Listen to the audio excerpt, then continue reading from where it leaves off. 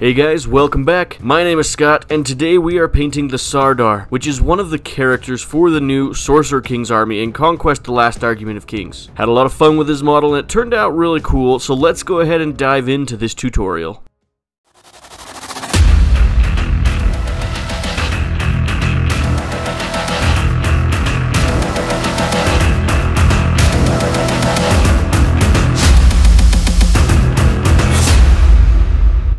To get this model ready for painting, I've primed it using Ultra Matte Slate Paint Plus Primer from Rust-Oleum, but you could use any gray primer that you'd like.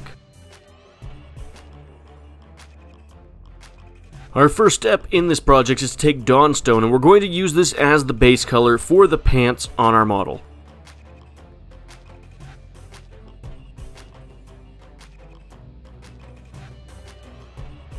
Once we're happy with that base color, we're going to do a light wash over the pants using Seraphim Sepia, and we're diluting this down just a little bit.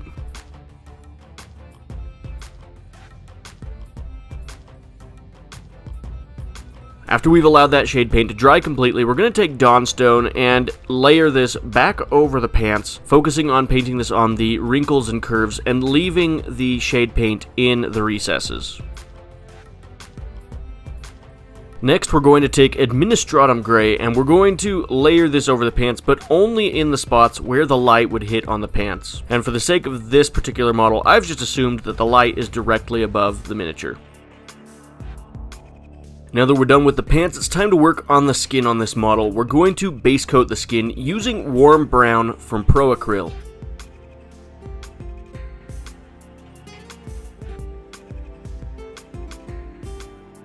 Once we're happy with that base coat, we're going to take Bugmans Glow and layer this over the skin, focusing on all the raised surfaces, all the curves of the muscles, and we're leaving the darker brown in the recesses.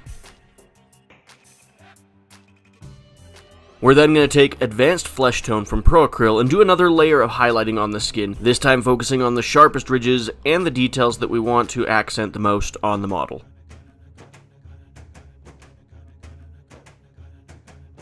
Next, we're going to paint the robes or gambeson on the model. We're going to use dark magenta from Acryl as our base color.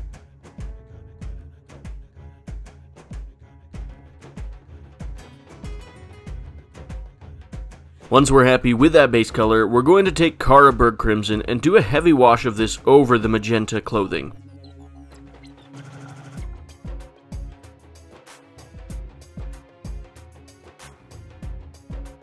After we've allowed that shade paint to dry completely, we're going to take Screamer Pink, and we're going to layer this over the wrinkles and curves on the fabric.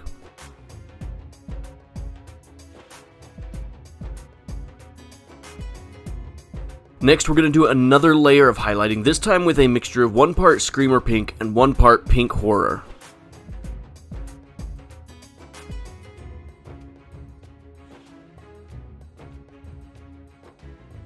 We're going to do one final layer of highlighting on the fabric using Pink Horror, and this time we're focusing on the most raised surfaces on the fabric.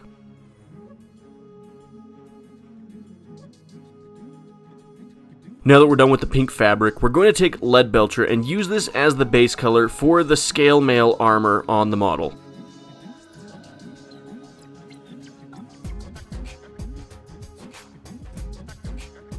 We're going to shade the scale mail using contrast Basilicanum Grey, and if you want, you can thin this down a little bit with water so that it doesn't darken down the armor quite as much. While that contrast paint is drying, we're going to take light bronze from Acryl and use this as the base color for all the plate armor on the model.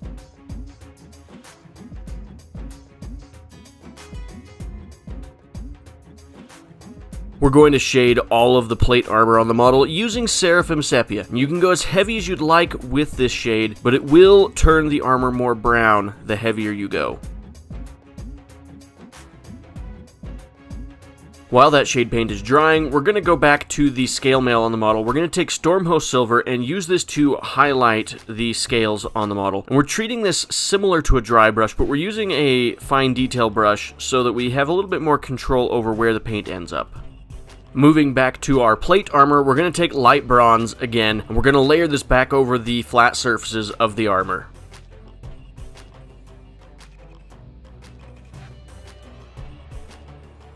It's now time to work on the cape on the model. We're going to use Averland Sunset as the base coat for our cape.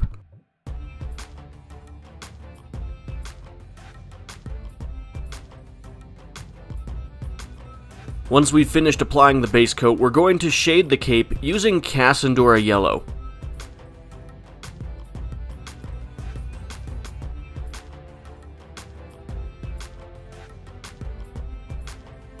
After that shade paint has dried completely, we're going to take Averland Sunset again, and we're going to layer this back over the wrinkles and curves of the fabric, but we're making sure to leave the recesses darker. Next, we're going to take a mixture of 1 part Averland Sunset and 1 part Yriel Yellow. We're going to once again layer this over the wrinkles and curves of the fabric, but we're focusing on the sharper ridges. We're not painting all the way up to the edge of where we painted with the previous layer. All that's left on this model now is to paint the leather parts. So we're going to base the boots and any leather straps on the model using leather brown from Vallejo.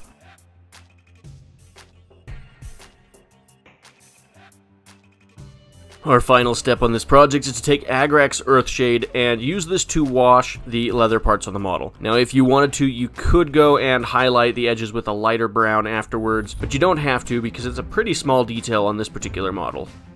And with that, we've finished painting the Sardar for our Sorcerer Kings army. Thank you so much for watching this video today. I really hope that you've enjoyed it. If you have, be sure to like it, and then subscribe to the channel so you can see future videos I make. I'd like to give a special shout out to my channel members that make these videos possible. If you would like to become a channel member, hit the join button below this video. As always, have an amazing day, and we'll catch you in the next one.